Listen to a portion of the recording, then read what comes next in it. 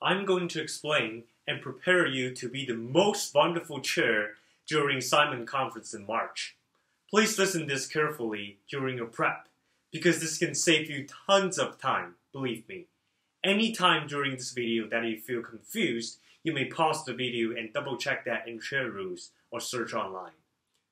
Okay, to be an eligible decent chair in formal Model UN conference, first of all, you need to work on your appearance.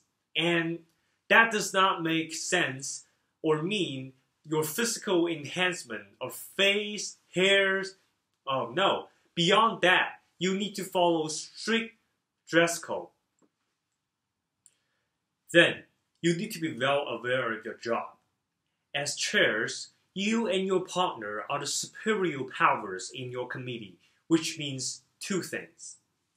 One, your language needs to be absolutely discreet, accurate, rules-related, and sometimes a little harsh when it's out of order or control, so that your delegates can be led by clear instructions. Two, you have to abide by Model UN conference procedure in the given timetable or time schedule.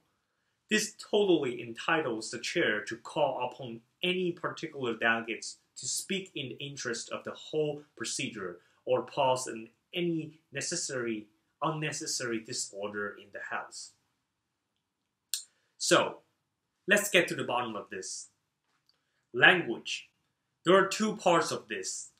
One is the language you use to communicate with the co-chair. It might seem a little easy just saying you communicate with your co-chair, but it's not.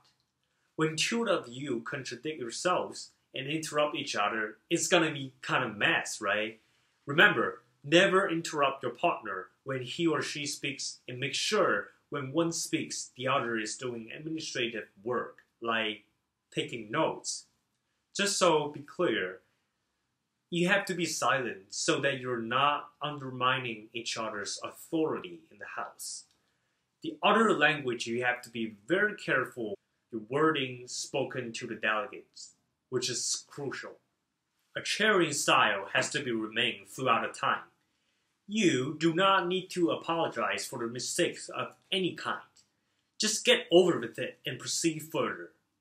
Beyond that, you also need to be well responsive to certain common points, including but not limited to the points of information, points of order, points of personal privilege, harm. Another thing to keep your chairing style is to avoid direct communication between delegates. Be aware that the delegate could only communicate through the paper slips during a time other than lobbying. And last, ensure the delegates say the delegate use the floor back to the chair or to the other delegates every time they give up the podium.